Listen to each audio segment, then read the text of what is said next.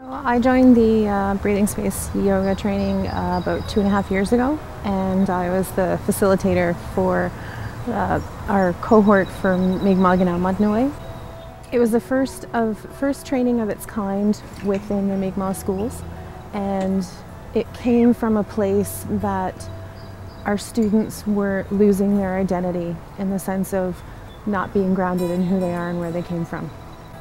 So breathing space training was about teaching our teachers, both Mi'kmaq and non-Mi'kmaq, from a variety of communities, to do just that, to teach our children to find out who they are and where they come from, while also regrounding themselves in the process and connecting to our students on a much deeper level. Within my role as Student Services Coordinator for Kina'matnewey, it's my job to assist teachers and support staff that support our diverse learners, or what we would normally call our special needs students or our special needs population.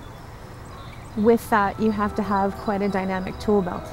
And what the YTT has allowed both me professionally and personally to do is to step back from the situation a little bit better, to ground myself in the present and to look at things from all angles, both personally and professionally. So sometimes in the past, my personality tends to be overreacting or quick to judge, that sort of thing.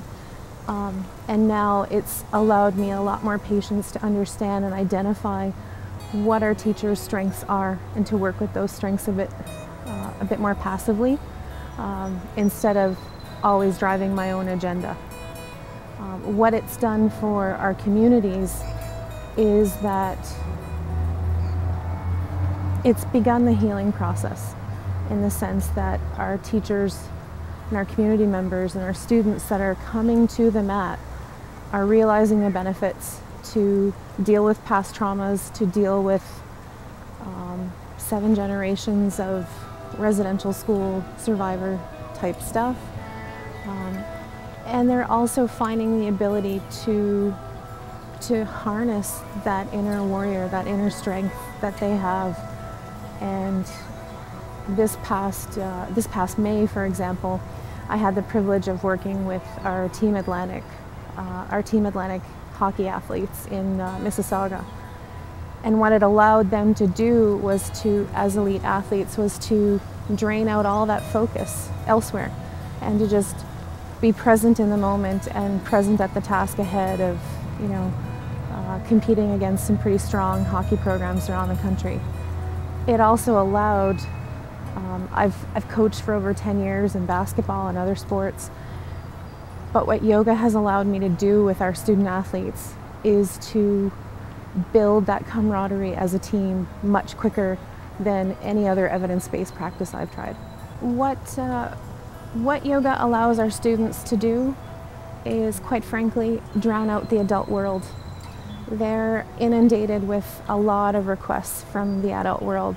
They're inundated with a lot of lack of understanding of their issues that are important to them and so present in their life. And they're allowed to find that inner strength that they have, to reground themselves, to let it go on the mat, to just be themselves, that no matter what issue they have at home, in school, in their personal life, they can just let it go. And they can have fun. It's fun to be goofy on the mat. It's fun to just sort of mess around and see your teacher in a compromising yoga position is always a good laugh. So as a teacher, it's really important to model that with youth that are so fixated on that perfect image, that it's really okay to be perfectly imperfect.